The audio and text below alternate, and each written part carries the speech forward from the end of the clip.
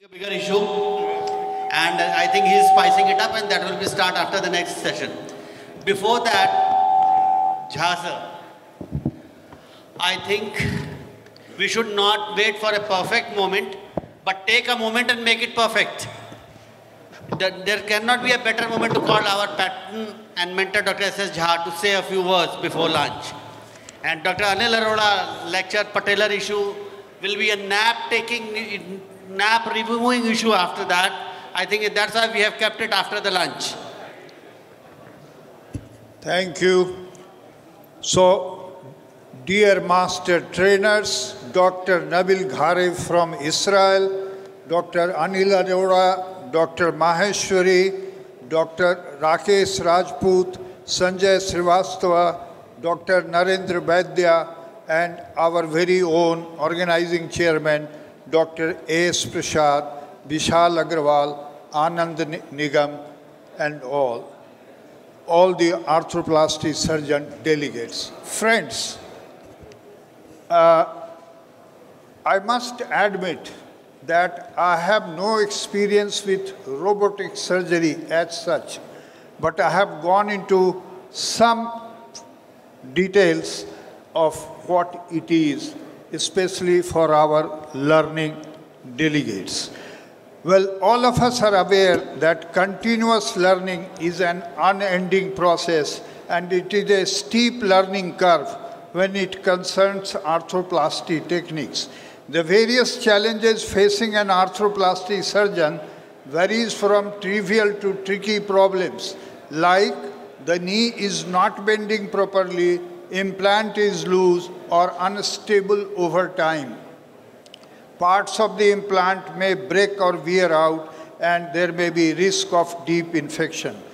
Well, TKA is an effective treatment for severe osteoarthritis, but despite good survival rates, all of us have overemphasized that up to 20% of TKA patients are dissatisfied. Now, in a multicentric series of 347 selected patients using various implants, only 62% were totally free from pain during gait. 35% were pain-free while climbing or descending stairs. 40% complained when running. 48% were declared being very satisfied with the procedure, and 68% considered their operated knee to be normal for their age. Friends, before delving into the robotics and its future, let us ponder upon a basic question: that do we have the right perspective? Promising new technologies have been developed in knee arthroplasty. The new technologies in TKA are very attractive and have constantly evolved. The limitations persist and could be improved by artificial intelligence and predictive modeling.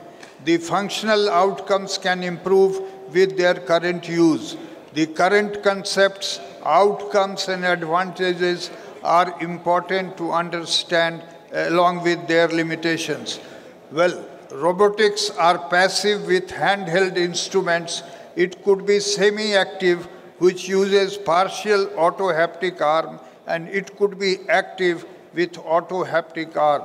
There are image-free robotics where no preoperative imaging is required, whereas there are image-based robotics in which CT or X-ray-based 3D planning is required. Image-based robotics has 3D planning with the aid of computer navigation. Robotic tools are used for effective cuts.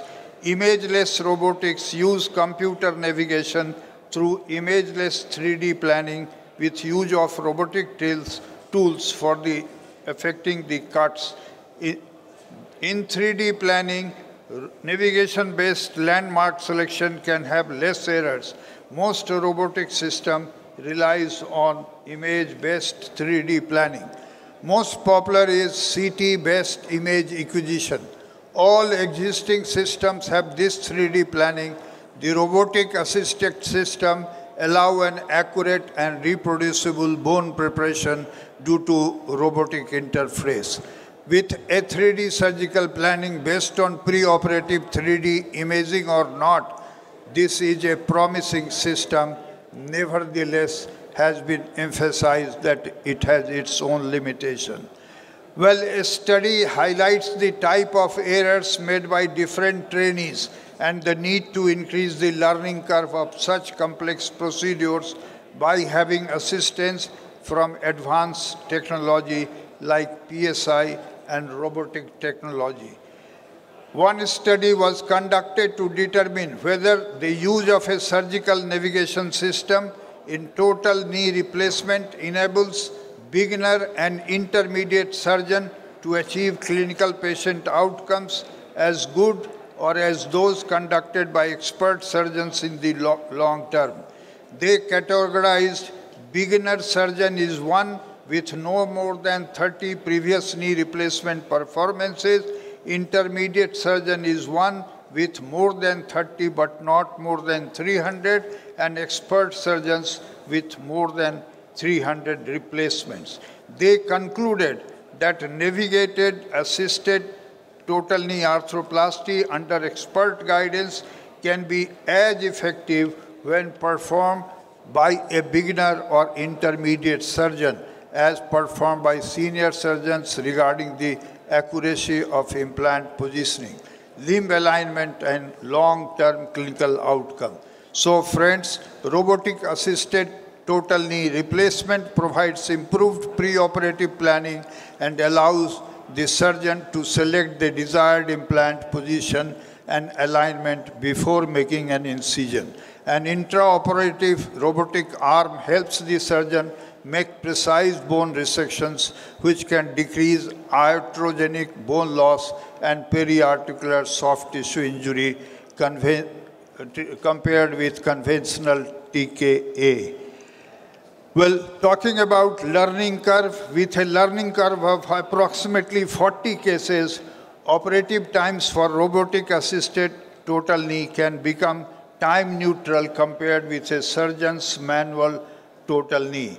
Robotic total knee should not be looked at as a daunting task for the general orthopedist, but should be seen as an asset in those looking to implement robotic assistance in their practice. Well, to conclude, I would like to say that personalized alignment, personalized implant from available off-the-shelf implants are the two important components of a successful joint arthroplasty. The surgeon must have the freedom of using a system for the surgeon, a system of the surgeon for a patient, and system by the surgeon. I am thankful to all the honored guests, delegates, press, and media. Long live Cawnpore Arthroplasty and UP Arthroplasty. Thank you very much. Now, and it will be a short, crisp lunch, so we'll come back again. And we'll start with the knee symposium, which is going to be very interesting because in that symposium, you're going to hear why patients are unhappy after knee replacement and what we can do to correct that. So that's a very thought-provoking lecture, and you will have Dr. Anil Arora's talk also. The slides are working now. So I'll be talking of patellar problems in total knee arthroplasty, mainly maltracking, because I have only 8 to 10 minutes to speak about it. Here is one patient who had no difficulty in walking, but see the patient is demonstrating something, subluxating patella. He says when I move it fast, it doesn't subluxate, but when I move it slow, it subluxates, and he had a lot of problem in climbing and climbing isn't coming down. So that's the click. So patellar issues can jeopardize function and have an unsatisfactory total knee arthroplasty. Now this was the X-ray. मेरा pointer मिल जाए तो बहुत अच्छी बात होगी. And if you can see on the left side, the patella is subluxed. Now what we aspire for is this, a centrally lying patella, tracking well. Now what are the factors for patellar maltracking? This could be patient factors, surgical technique, implant positioning, and sometimes poor implant design where the trochlea is extremely shallow. Previous some design had such. What are patient predisposing factors? Low-lying patella, patella baja, or pre-operative patellar subluxation, a valgus deformity, very prone for patellar maltracking when you correct it, hypoplastic lateral femoral condyle, and obese patient.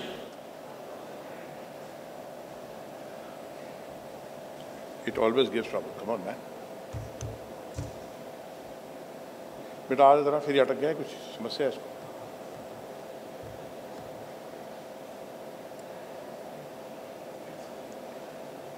Next. Stopped working.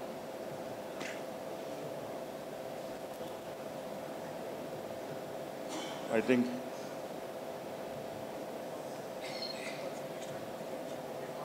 ensure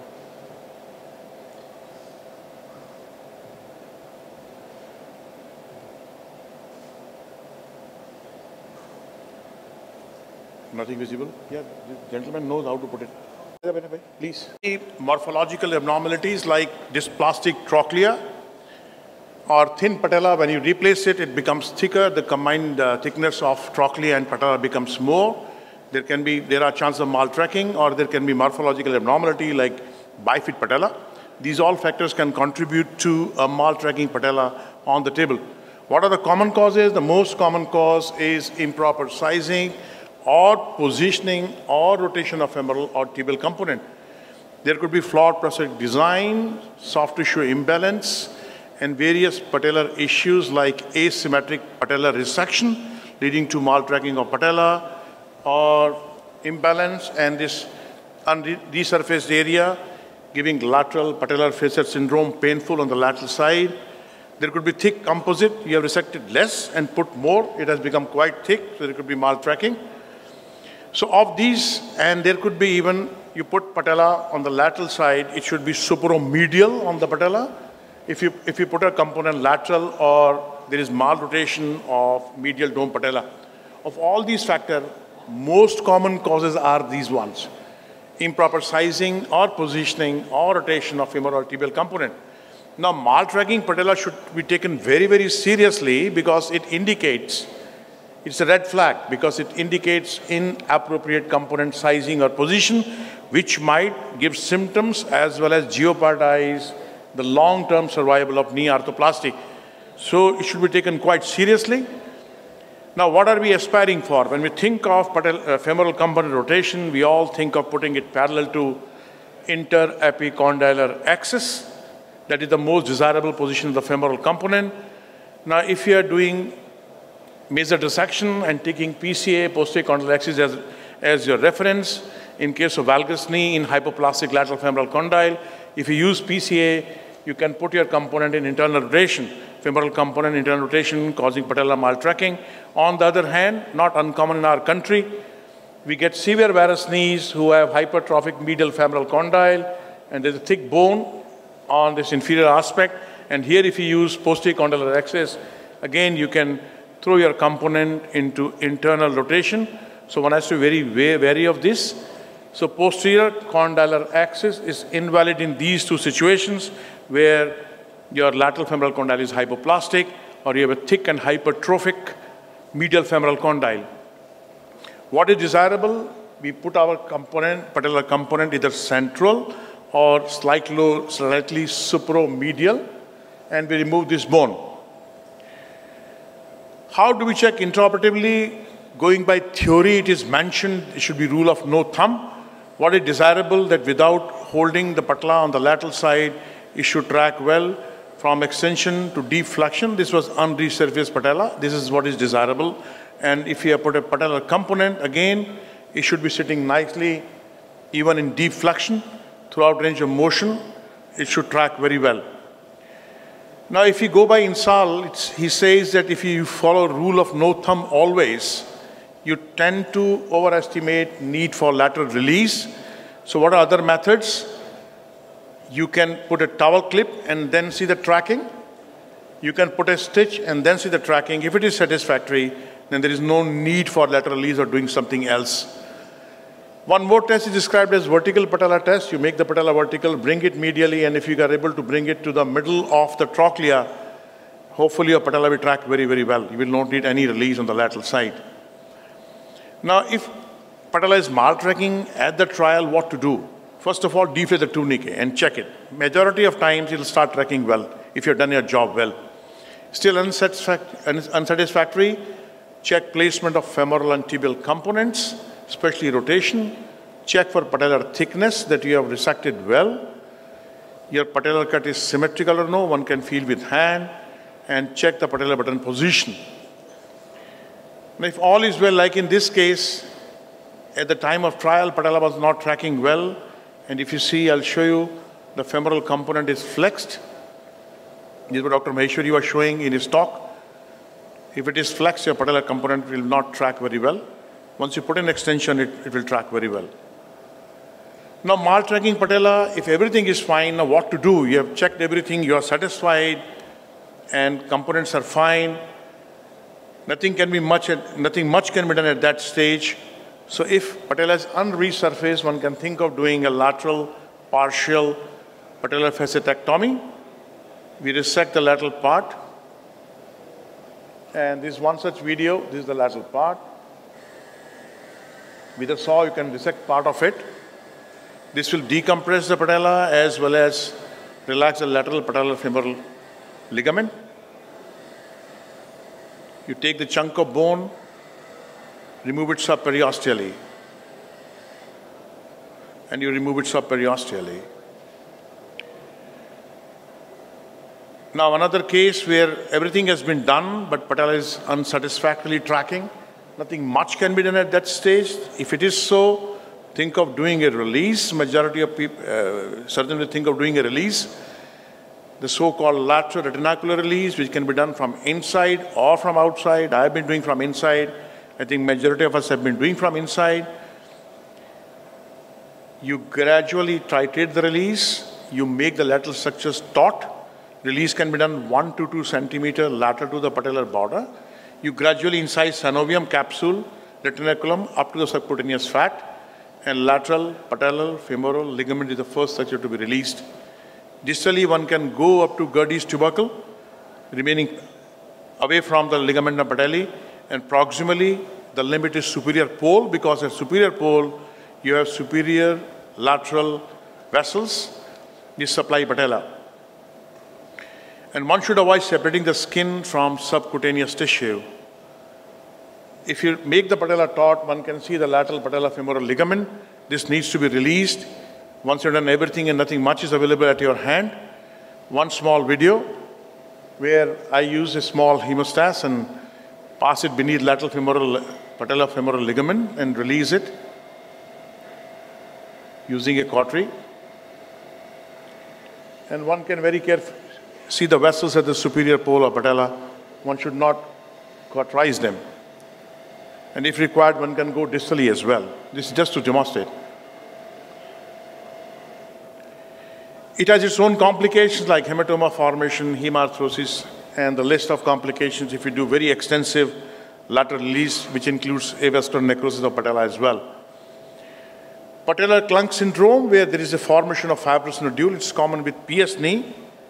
Not so common nowadays, but with the previous designs where there is a formation of fibrous nodule at the junction of patella and quadriceps tendon, and when the knee is brought from flexion to extension, around 35 to 40 degrees short of extension, suddenly it clunks out.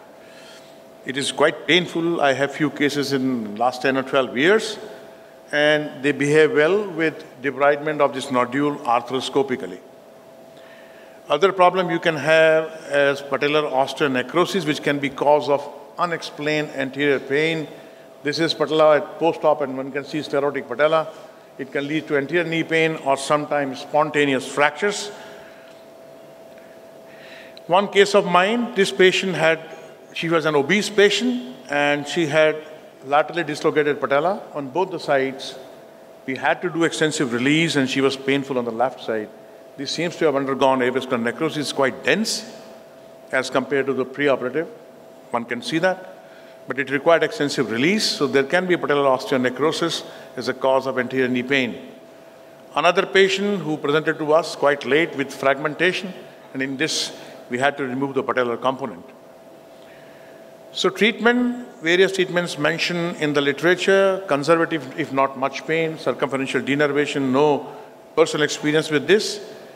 Partial total patelectomy did in one case, removal of patellar button and cement removal as a treatment of osteonecrosis. Thank you very much. If you, Professor, Professor Maheshwari is doing it regularly.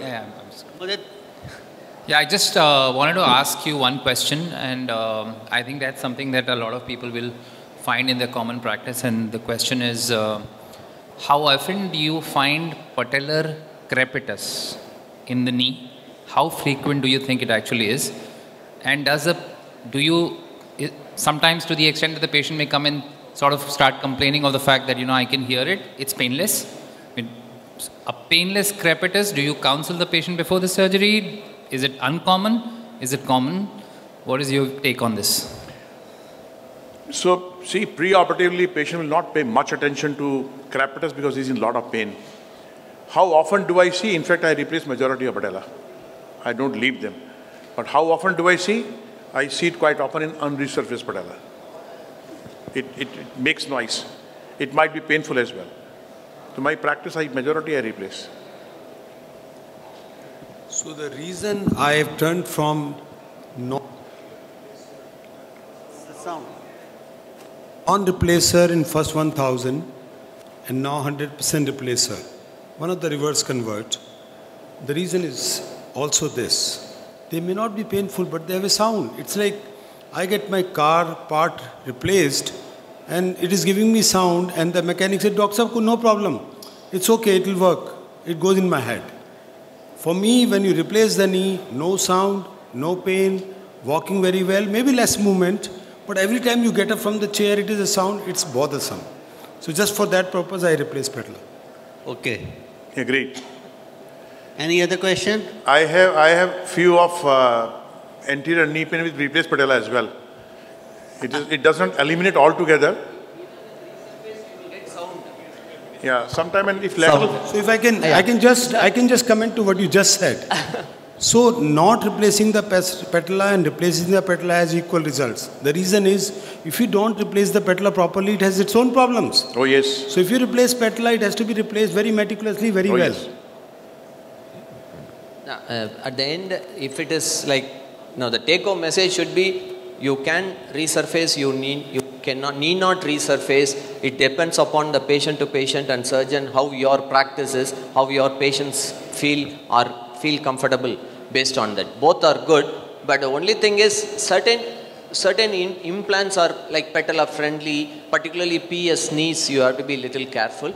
And in inflammatory conditions, the patella is too small, females too small, too thin, you have to be little careful, because after resurfacing also, you will face some problems, so you have to be very careful. Yeah.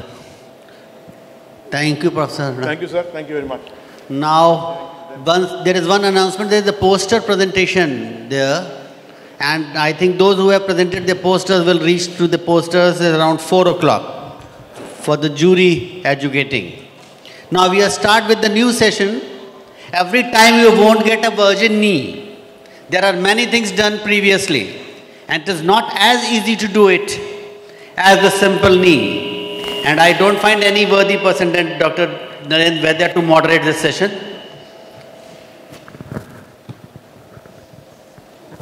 Always, very tricky, but we have excellent speakers in this session. First of all, let me call on stage Dr. Rajkumar, and he is going to talk about unhappy patients after TKR. Yeah, unhappy total knee replacement patient. So, we all, in all the meetings, we all discuss how to do a good total knee replacement, how long the implant will survive, how to reduce the pain, so all those things, how to balance it.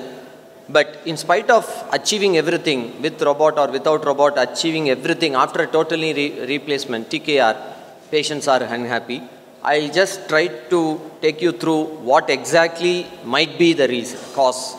So, figuring out why there are unhappy patients, it's not going to be easy at all. Definitely it is not easy for anybody. The senior most surgeon to the junior most, we have to keep searching for the exact reason. So, but after total knee replacement, the complications are like infection, instability, malalignment, so many complications are there. Whatever might be the complication, both patient and the surgeon are unhappy. So nobody is happy with these complications. But if you look at this X-ray, 64-year-old female, medial side, mild varus, osteophytes, total knee replacement done, good alignment, everything, patient moving well. But if you ask this patient, sometimes she might say, no, I am not happy. Good ROM, good implant, good alignment, everything done, but still the patient might say, I am not happy. So what exactly is the reason why the patient is telling that she is unhappy, she or he? So physically well-functioning knee, but patient is unhappy. So it highlights the inherently subjective and undoubtedly the multifactorial nature of dissatisfaction. That is the most important thing. So it means that it is multifactorial. The numbers are going up, as everybody are telling, it is predicted the numbers will go up. So the literature says it is 20% unhappy or dissatisfied, but with all these kind of trainings, I don't think this 20% is really true. Actually speaking, maybe 5% or 7%. Patients might be unhappy nowadays with all this, so much importance for good outcomes. So patient satisfaction has become an important outcome measure. So how to say whether this TKR is successful?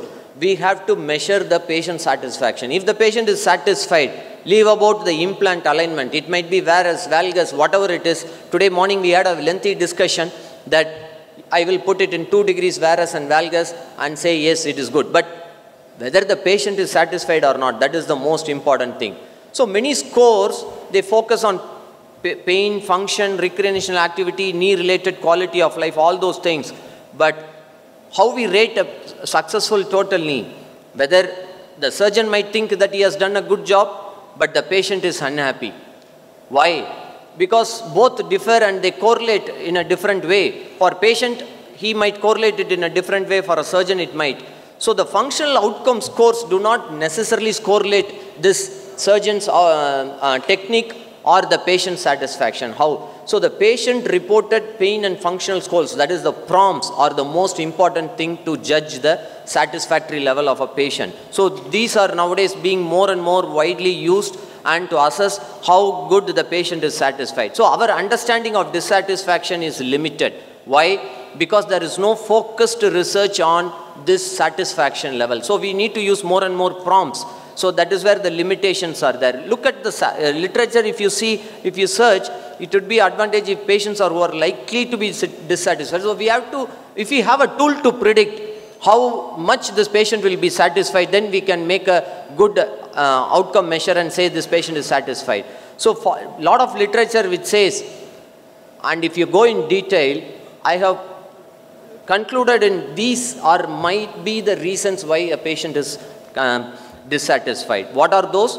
Socio-demographic, pre-operative, intraoperative and post-operative. In these 4 verticals, if you look at, let us see what exactly might be the reason.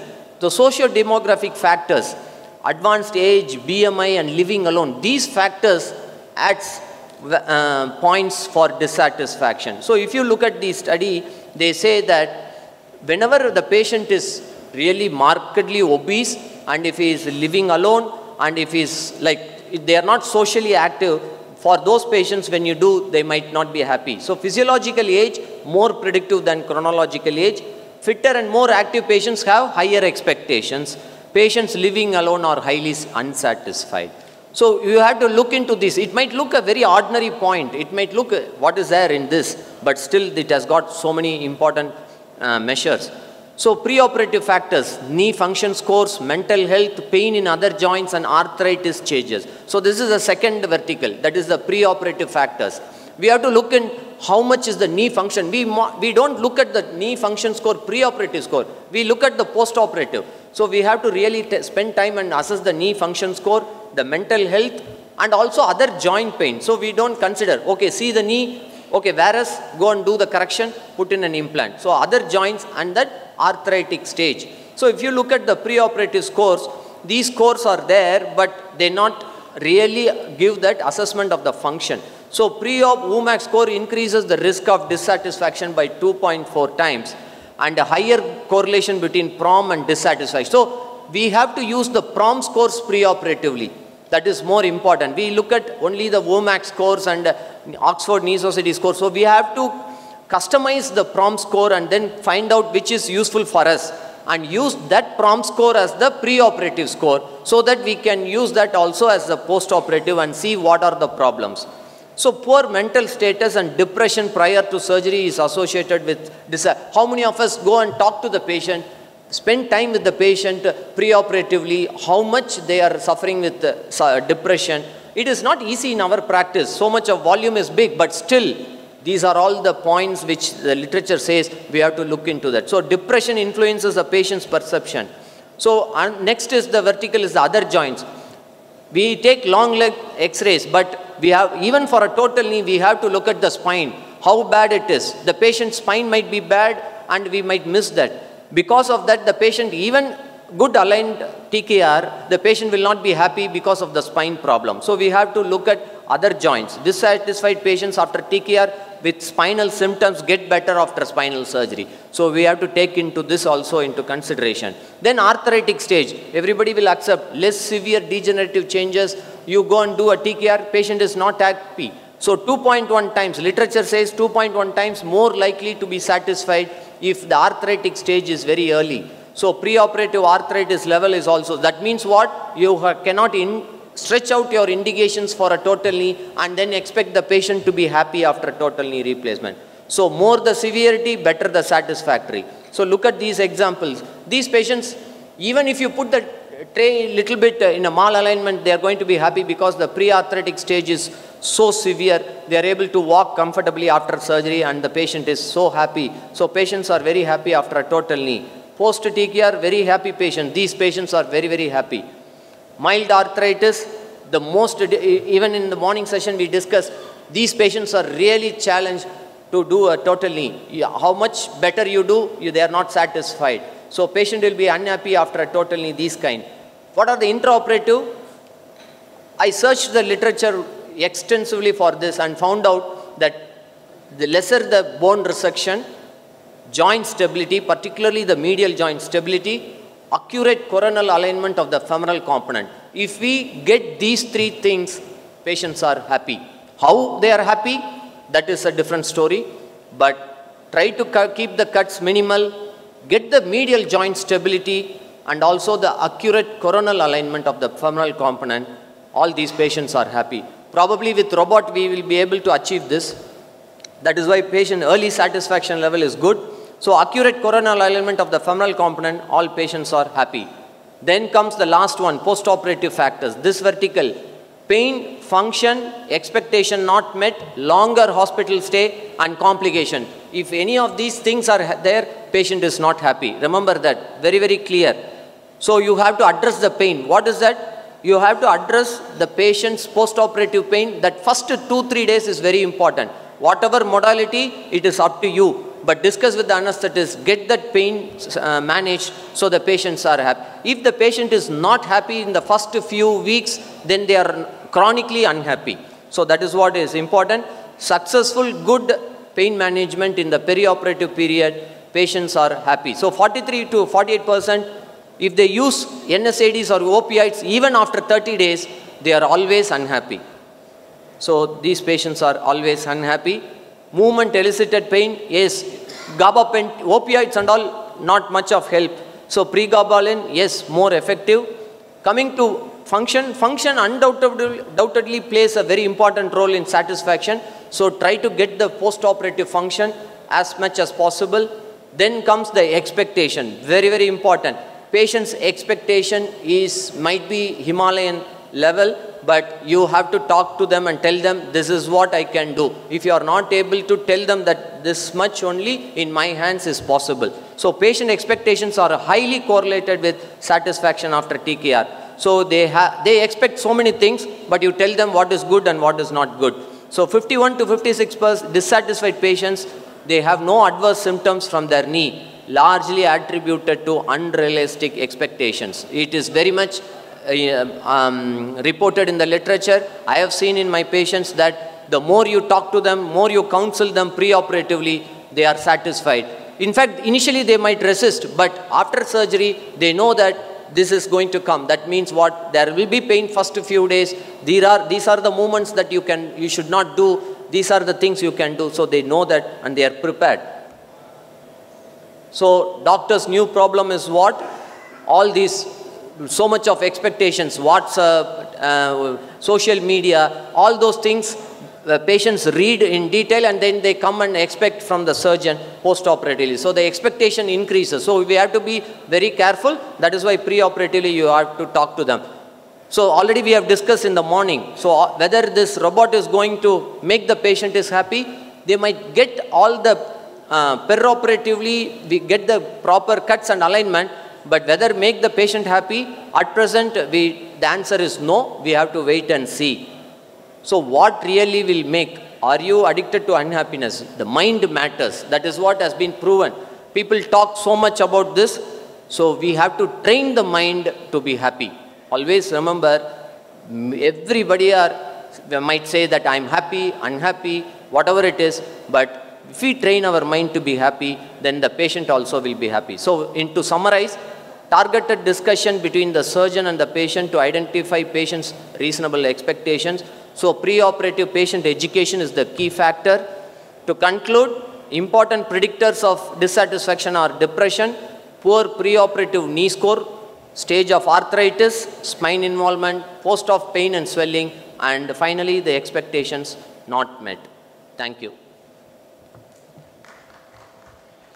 Thank you, Rajkumar. You can actually join here on the stage. Yeah.